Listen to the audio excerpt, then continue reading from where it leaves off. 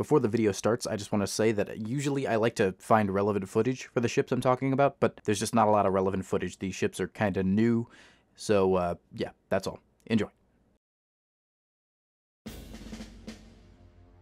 Following a long and bloody war, humanity found itself in a strange place.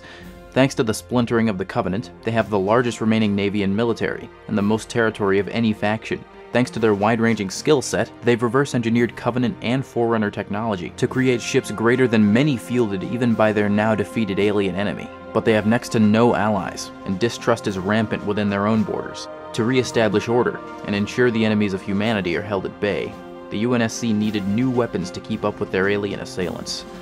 These were those weapons.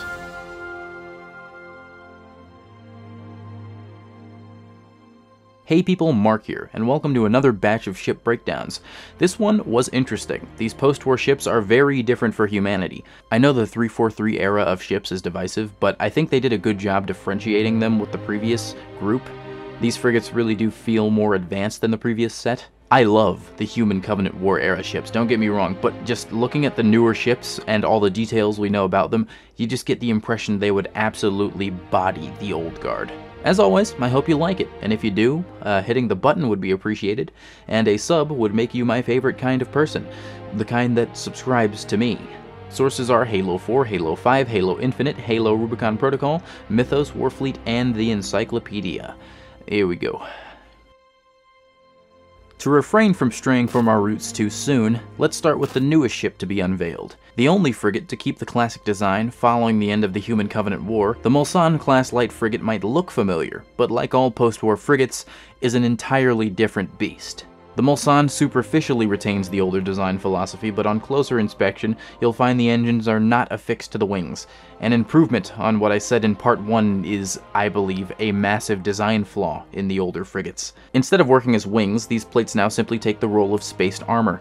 Now, this is my own hypothesis of what these are. The Encyclopedia sheds no light on it. Spaced armor was an innovation of the mid-19th century. The idea being that thin, supplementary armor pieces with space in between could achieve satisfactory results rather than having to forge or machine entire new armor plates. The hope was that projectiles, once they impact or penetrate the spaced armor, would deform, tumble, deflect, or disintegrate. Spaced armor has been used on warships, tactical machinery, and mostly tanks, but it has actually appeared in real life on spacecraft in the form of a Whipple shield. Whipple shields are armor pieces made of layers of fabric to protect occupants and systems from micrometeors moving at high speeds. It's not meant to totally stop an object, but to at least break it or slow it down, sort of like a gambeson for spaceships. Getting back on track, that is what I assume these armor plates are for, aside from keeping with the old style. As we'll see later in the video, the UNSC is not sentimental when it comes to looks. I'm not sure the value of spaced armor when it comes to plasma. I don't have enough physics knowledge to understand or begin to research the effects of superheated liquids splashing in space. But if these shots from the Fall of Reach are any indication, plasma torpedoes themselves quite easily punch through the comparatively flimsy armor of a Paris-class frigate. So I could see any extra armor being a plus, as did the UNSC with the Autumn and Marathon-class cruisers, which also incorporate armor around the engines. These big plates are also notably only protecting the engines and the habitable areas around those, almost as if a certain ship type was vulnerable to engine damage in the past. Further, the externally attached and exposed engines leave the ship vulnerable to partial neutralization. The construction of these flanking engines is such that if one engine is disabled, the ship can only direct rear force out of one side, which would send the ship spinning in space and render its mech, its primary weapon, effectively useless.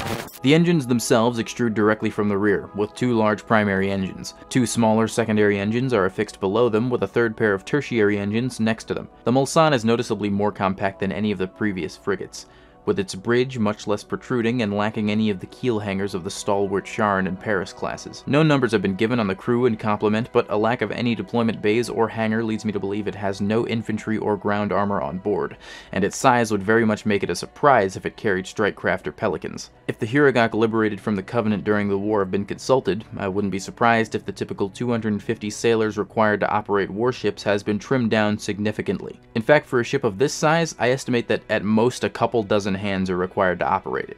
Even from a tonnage perspective, the Mulsanne appears to come up short. Measuring in at 456 meters and weighing a measly 0.9 million tons, the Mulsanne is shorter and lighter than any of the wartime frigates, but employs some of the most novel weapon systems of the post-war Navy. The Mulsanne class has effectively taken the Paris-class heavy frigate's role in the fleet, which might be jarring at first glance of the ship's size, and even more so its armament, as opposed to the Paris-class's magnetic accelerator cannon, 3 Shiva nuclear missile silos, 12 Harpoon nuclear missile silos, 12-point defense guns, and 26 Archer missile pods. The Mulsanne employs only 20 M58 Archer missile pods and 12 M870 Rampart point defense guns. What's going on here? Well, the key game changer here is the Mulsanne's massive Bright Lance compound reflex laser. Why is this such a big deal? Well, to explain that, I'll have to get into the details behind why mechs and lasers are different. I have a much longer video on the topic of energy weapons planned, so I'll be as brief as I can. Do keep in mind, I am not a physicist, nor am I an autodidact. Magnetic accelerator cannons are massive coil guns or Gauss rifles. How it works is, a ferromagnetic projectile, in the UNSC's case either ferric tungsten or depleted uranium, is pulled by multiple electromagnets in sequence, deactivating as the next activates, pulling the slug down the barrel and accelerating it as it goes. They exist in real life, but are either unfortunately, or fortunately depending on how you want to look at it, much less potent than the ones we see in Halo, at least for now. This system allows for extremely high-velocity projectiles to be hurled across vast distances. The numbers vary by the Mach, but the Supermax orbiting reach, according to the Fall of Reach novel, could fire 3,000-ton projectiles at 0.04% the speed of light. Now that is very fast, and very powerful. Contrasting this with lasers, the immediate difference is obvious. The velocity of a laser, if you could call it that, is as close to instant as you can get. You probably already know this, but laser beams move at the speed of light, which is as fast as a something can go. This immediately gives them greater operational range, and depending on how you utilize laser systems, you can get a variety of results. The one that probably comes to mind immediately is the CW or continuous wave laser. These are lasers that emit a constant, uninterrupted beam with a stable output power. When contact with a target is maintained, heat damage does the work rather than the brute force of a kinetic weapon like a Mach. These are seen all over sci-fi, Covenant energy projectors, any classic sci-fi laser. Here you can see a United States Navy vessel shooting down an unmanned craft with a laser. I think this laser is continuous wave, but side note, this weapon was developed by the Office of Naval Research. I don't know if it was intentional when they named ONI, but that is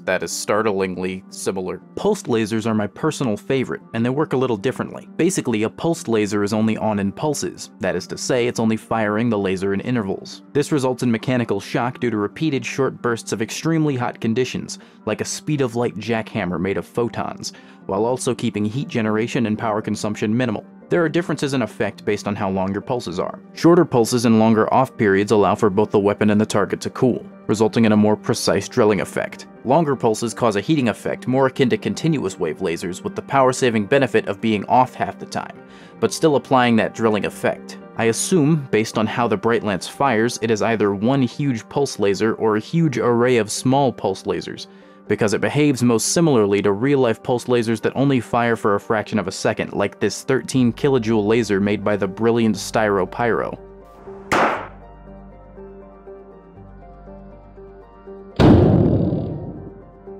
If you haven't seen his channel, check it out. He is an absolute psychopath. It's in the description. What the fuck is he doing now?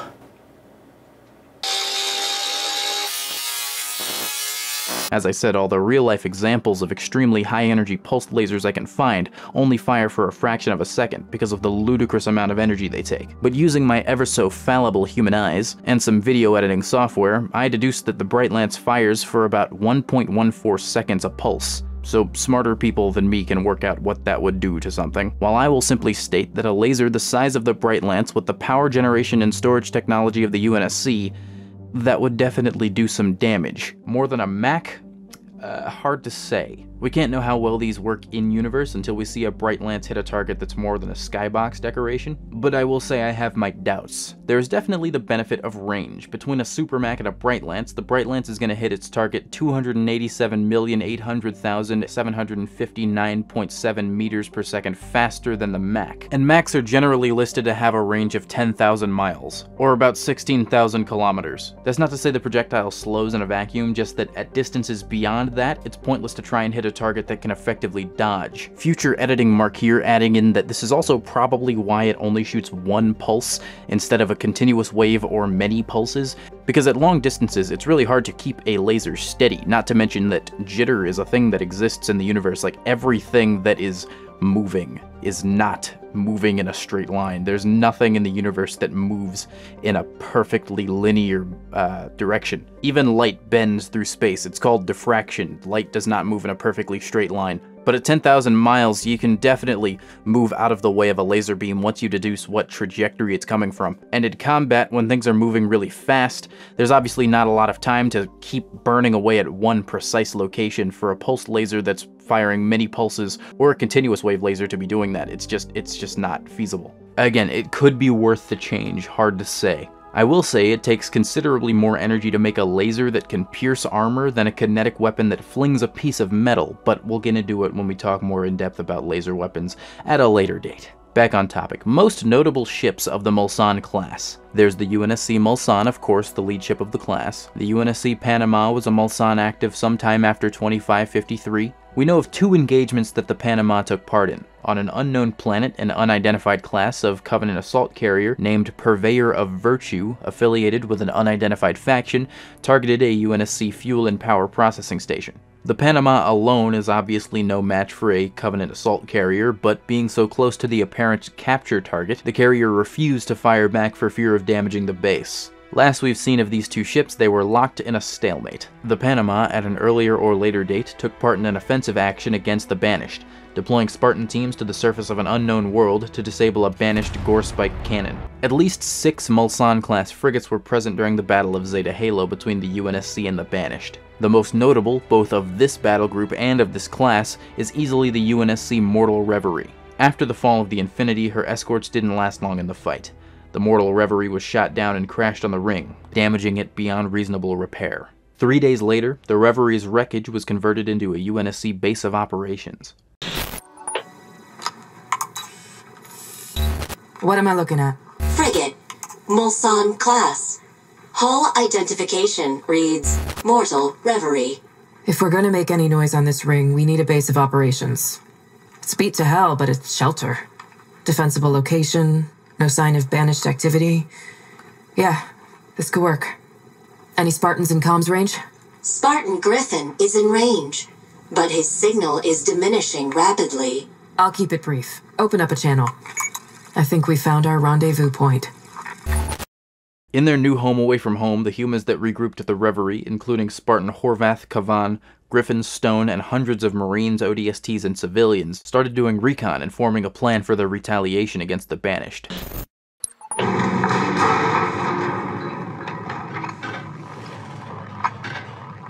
So, is it true? The report? Yes.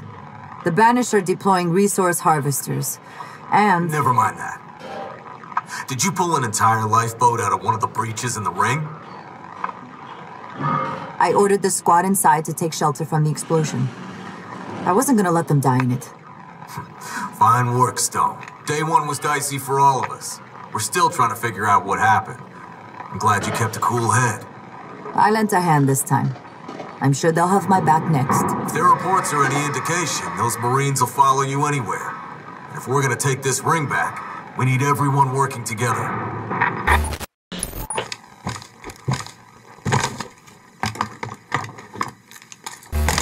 What did you see on your recon sweep, Spartan? What's going on with the ring? No mistaking it. The ring is actively repairing itself. All those sentinels we saw buzzing around the spine are assessing damage, initiating repairs. Whatever the target did to the ring, it's being reversed, and quickly. This ring will be operational again. I'll make a note in our report. What now? We know what the Banished are after. It's our job to slow them down. Safe bet that the rest of the UNSC is operating under the same protocol. Get some rest, Marines. We've got a lot of chaos to engineer tomorrow. Eventually, Spartan Kavan discovered what she believed to be a weakness in the Banished defenses, and the Spartan forces at the UNSC Reverie began to formulate a plan to assassinate Escharum, the acting war chief of the Banished. During the operation, Escharum authorized an attack on the Mortal Reverie led by Tremonius. Griffin, this is Kavan. Report. Recon sweep of the red zone is complete. As we thought, the banished forces are highly stratified and fragmented. Competition and infighting is encouraged to elevate new leaders. Their unity hinges entirely on the war chief. If Isharam were removed... Assassination could sow a lot of chaos among the banished. It's risky, but it might be our best option. Good work, Kovan. Get back here. We've got some planning to do. Killing Escharum is the only viable option we have. A power vacuum like that would destabilize the banished and win us the footing we need to hold out until help arrives. I need volunteers, and I know I'll have no shortage of them. We all want a part of this. But we can't all go and leave Reverie undefended. So we're doing this the old-fashioned way. Drawing straws. Are you kidding, Griffin? No, I'm not. This is the plan. A single strike team deep in banished territory. Agile, quiet, on foot. It's the only way it's gonna work. This might be a one-way trip, so we need people to stay, or there won't be anything left to protect.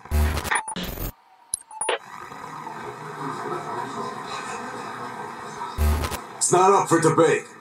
Panago, Malik, Sarkar, and me. That's the roster. For an assassination op? Decided by drawing straws. No, Griffin. We need you here at the Reverie. The Marines need a leader. We all do. The decision's made. We're gonna get this done now. Take out Escharum and take control of this ring. And you're right, the Marines need a leader. That's why you're staying here, to lead in my absence. I can't do You it. can and you will. I know you will. No matter what happens.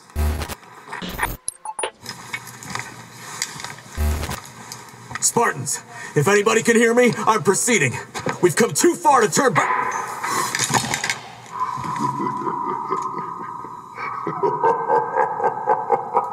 You're correct, Spartan. There is no turning back.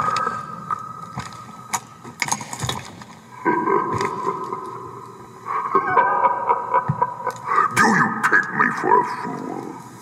Then I would leave my own home as unprotected as you have yours. You overreach. You and your friends. What remains of them will make adequate trophies. You sick... I spared them this, but I will not spare you. As you and your Spartans approached my citadel, I ordered the destruction of your people and that battered ship. Your home upon this ring will soon be but ashes.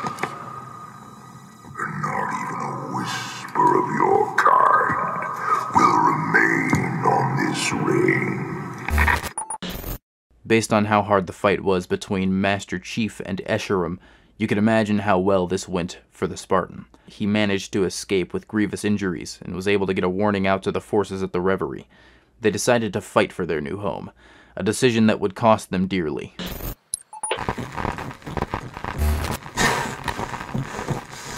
This is Griffin, to the FFG 525. Reverie, do you read me? Griffin, you are badly injured, and your armor's medical systems are offline.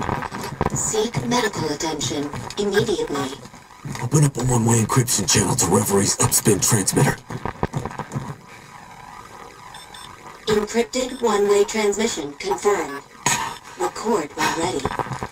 The mission was a failure. Escharum was waiting for us the whole time. Malik, Panago, Sarkar, all gone. Listen to me, Reverie. Escharum has dispatched almost every soldier and asset they have available. Their goal is... We have only one objective now. It is not victory, it is not extraction, it is not even survival. We must deny the Banished this ring, no matter what it costs us.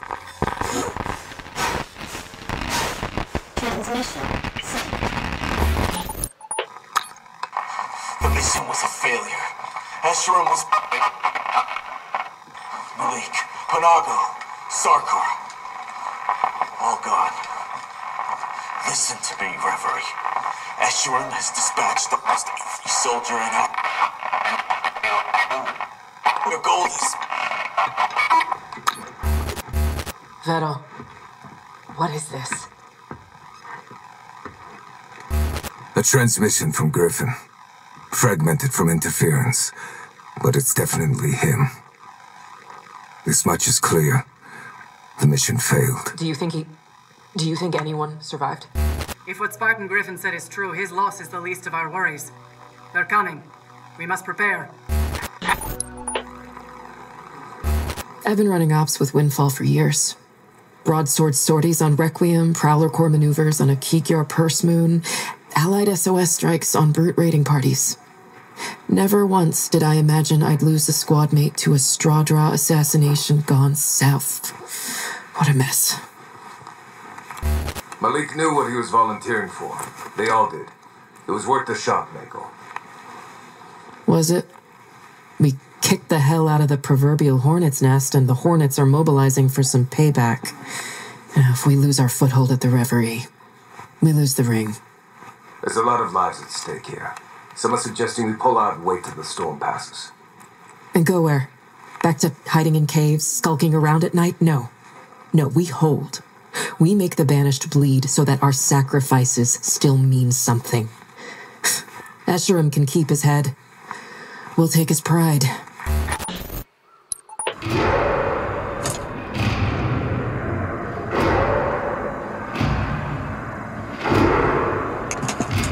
This is Spartan Stone to FFG 525.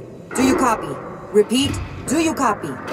We copy, Spartan Stone. What's your position? I've got Boulder Squad at Sector 63 overlooking the gate. 525, I'm looking at the largest gathered force I've ever seen. The Banished are moving on the Reverie. They'll be there by nightfall.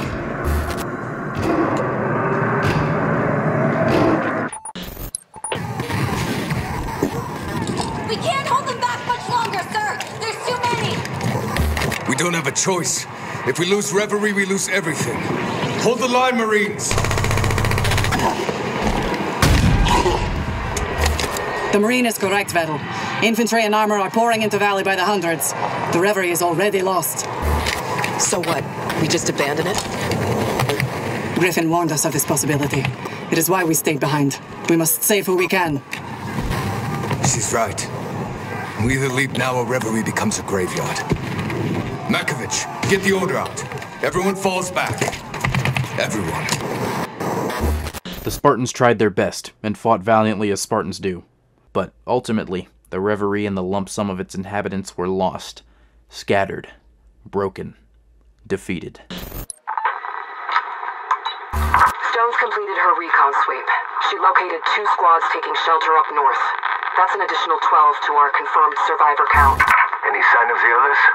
Griffin, Kovan, Horvath? No, not even at the prisoner camps.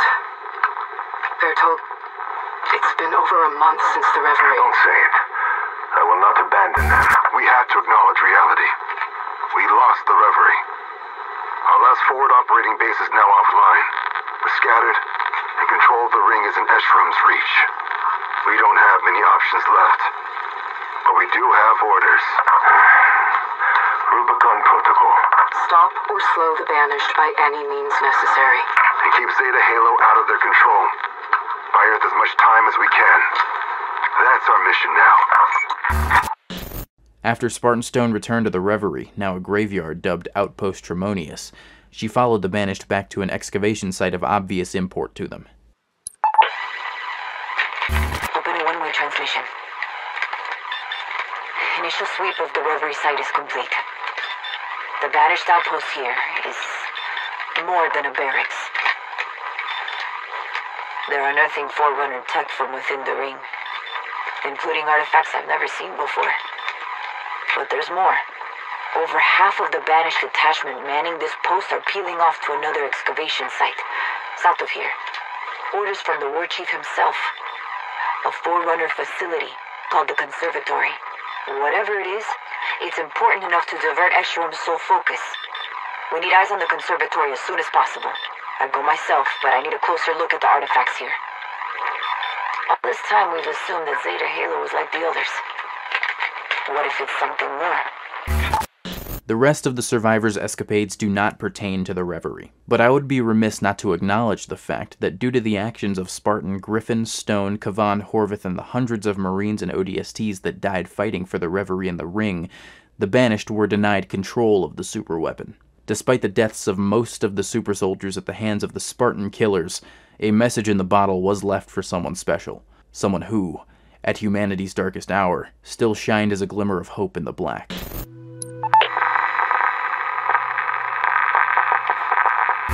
To any UNSC personnel in range, this is Spartan Tomas Horvath, Fire Team Intrepid, and I appear to be alone. I am heading upspin, beyond the reach of the Banished, to search for survivors. For my fire team. I don't know what else to do. The silence on UNSC channels is not encouraging. But I will be listening, watching, surviving.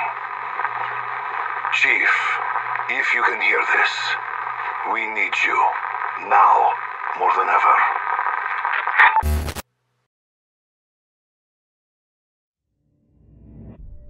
In stark contrast with the Mulsanne, the Anlace-class light frigate is a complete departure not just from UNSC frigate design, but from the entire UNSC ship design philosophy. It looks, operates, and fights in a totally unique manner among human ships. As a part of Aerofabric's return to manufacturing spacecraft for the UEG, this strange little ship is the smallest frigate ever fielded by humanity. The Anlace measures in at a meager 372 meters and weighs 0.9 million tons. That is quite small, only 31 meters or about 100 feet longer than the longest UNSC corvette. It's even more jarring when you compare it to the smallest Covenant corvette, the Makar pattern, which measures in at 485 meters, 113 meters longer than the Anlace-class frigate. Alongside the Strident class, hundreds of these were manufactured in shipyards orbiting Mars and Tribute to compensate for the heavy losses accrued toward the end of the war. The ship is by far the smallest frigate, but does have its specializations, focusing on fleet support. As such, it's probably rare for the ship to have to engage in direct ship-to-ship combat.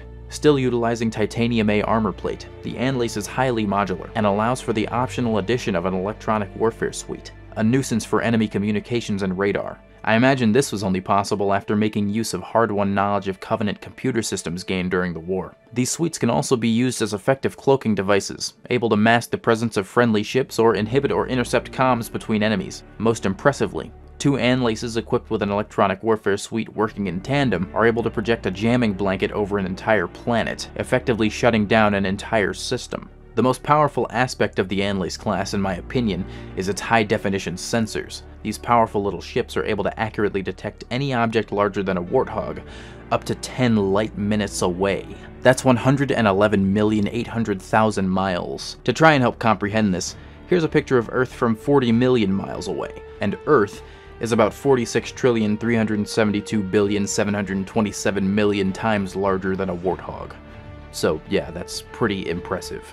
You would be hard-pressed to sneak up on a fleet with these ships included, unless you were to be in slipspace while doing it, in which case you would also not be able to accurately detect a fleet you're jumping into. The Anlace is the only UNSC frigate to have an internal bridge, I think. There's a bridge on this concept image, but the official art placed this here instead, which we will get into in a moment. This internal bridge fixes what is possibly the greatest design flaw of the entire UNSC Navy, a reliance on seeing outside.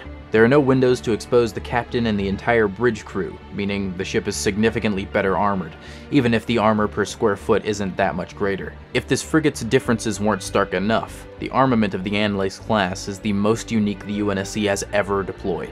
Unlike any other UNSC ship, the Anlace class is completely devoid of kinetic weapons, and unlike any other energy-based ships in Halo, it has no plasma-based weaponry either. The entire armament of this class consists of lasers of differing types. The main gun of the Anlace is a Helios capital-scale high-energy laser. Unlike a Mac or the Bright Lance, the laser is turreted and can pivot independent of the ship's orientation. This is a huge advantage, as other frigates, including the Mulsanne and Strident class, would have to turn and face their main gun away from the enemy if they wanted to retreat. The Anlace can fire most of its armament and its main gun while changing position. 4 Magna 320 capital-scale pulse lasers also adorn the ship, as well as 8 ANSEC 11 point defense laser arrays. The pulse lasers also being categorized as capital scale implies that the size or power of the laser is at least comparable to the Helios. The Anlace's laser-based armament works especially well thanks to its highly accurate long-range sensors. This would allow the ship to utilize the effective range of what I can only assume are extremely powerful long-range weapons to weaken enemy shields long before they're within striking distance to the rest of the battle group. Since the Anlace is not necessarily meant to engage as a frontline combatant, I wouldn't be surprised if it was being used as a test bed for these energy-based weapon setups. And due to its unprecedented role in the fleet, having an unconventional arsenal isn't so strange, I suppose. The only known named ship of this class is the UNSC Anlace, the lead ship, of which we know nothing about. We do know, however, that Anlace-class frigates are deployable from the UNSC Infinity's Cat 8 sub-vessel deployment bays. We never see one deploy, but we do see 2 Anlaces escorting the UNSC Infinity in the Halo 5 loading screen, or main menu. These could be some Anlace-class Infinity sub-vessels, but they could also be normal escorts.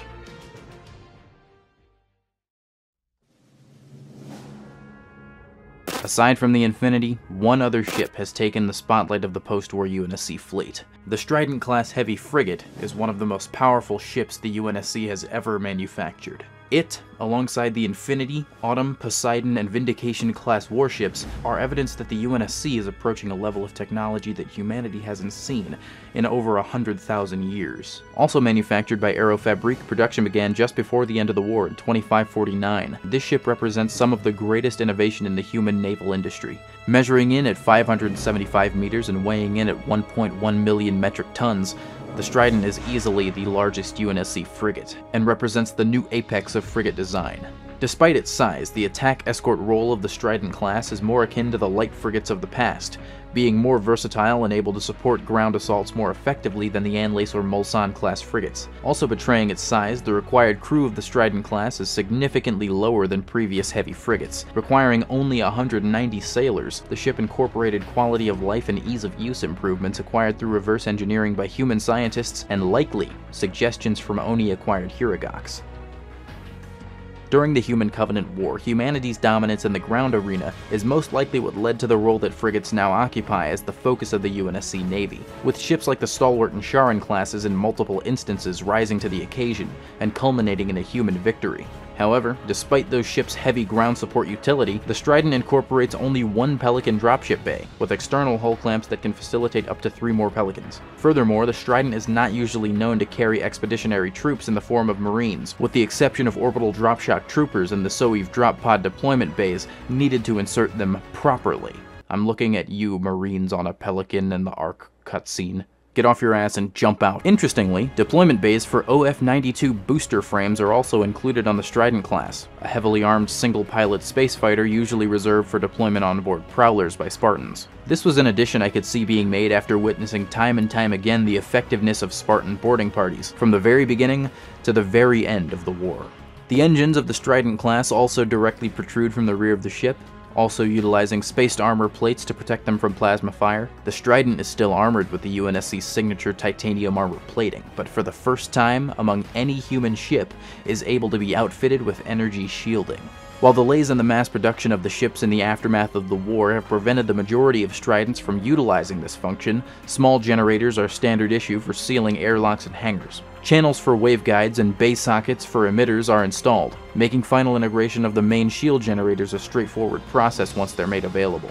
The bridge of the Strident includes a state-of-the-art combat management system and a data core able to store smart AI. The AI and automated systems handle target detection, threat evaluation, tracking, and calculation of firing solutions, but target priority and weapon release authorization is still in the hands of the crew, most likely unless direct orders are given to an AI to fire at will. You have the mech gun, Cortana. As soon as they come in range, open up. Gladly. Which brings me seamlessly to the greatest strength of the Strident-class frigate, As a bit of a return to form, the Strident has no energy weapons. The ship stays to the tried and true methods of ship combat, supplemented by new technology that only improved the effective strategies that the UNSC had grown used to. The Strident class is the only post-war frigate to have a magnetic accelerator cannon, bringing back the bifurcated frame of old. The ship's Mark IV heavy coil 94B1E6 Mac is a cut above the Paris class's 65P8V1 light Mac, which we know can, in 2 shots, break the shields of Covenant light cruisers and punch straight through the hull. This gun brings the Strident dangerously close, in my opinion, to the designation of destroyer, as it rivals them and the light cruisers in firepower. And when coupled with the frigate's optional Hyperion warhead missile silo, it can, quote, easily down a variety of Covenant capital ships, end quote. Aside from the 6 MH-70 Rampart point defense guns and 2 M42 Archer missile pods, the entire remaining armament of the Strident class is new. Like the Mark 57 Arena point defense gun, with 6 of them mounted in quickfire configuration with the Mark 55 Castor naval coil guns, of which there are 5. The Mark 55 Castor is a new iteration of the Mark 40 Castor naval coil gun, which had previously only ever been used on the Mako-class corvette, a ship type that fell out of wide use during the Human Covenant War. With the help of the new combat management system and target scanner, incoming threats are evaluated, and ammunition types are switched to either sub-caliber armor-piercing sabots or proximity detonation fragmentation shells on a target-by-target basis. The first of the new era of frigates, the Strident class was actually the first deployed in 2549, 2 years before the end of the war, the lead ship being named, predictably, Strident. I want to retroactively correct a statement I made in Part 1 of Frigates of the UNSC.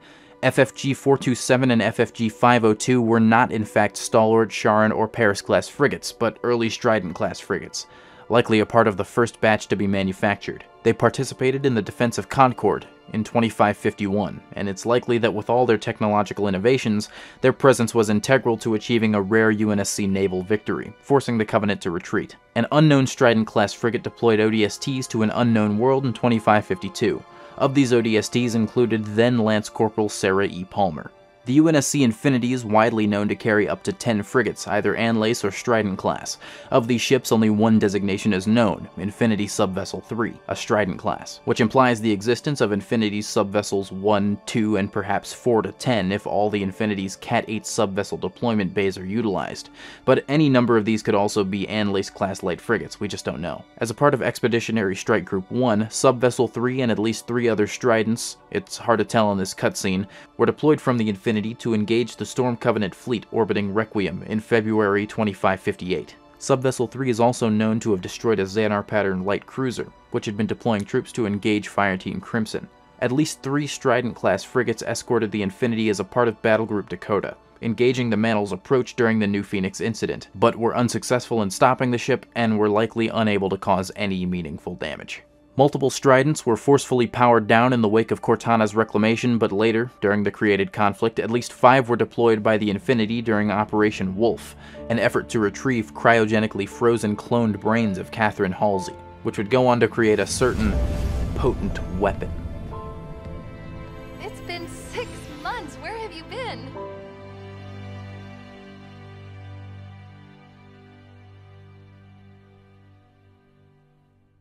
So, the new frigates of the UNSC, where to begin? I really like these, and I have to say the creation process of this video made me sad that 343 has never really focused on the naval combat side of things.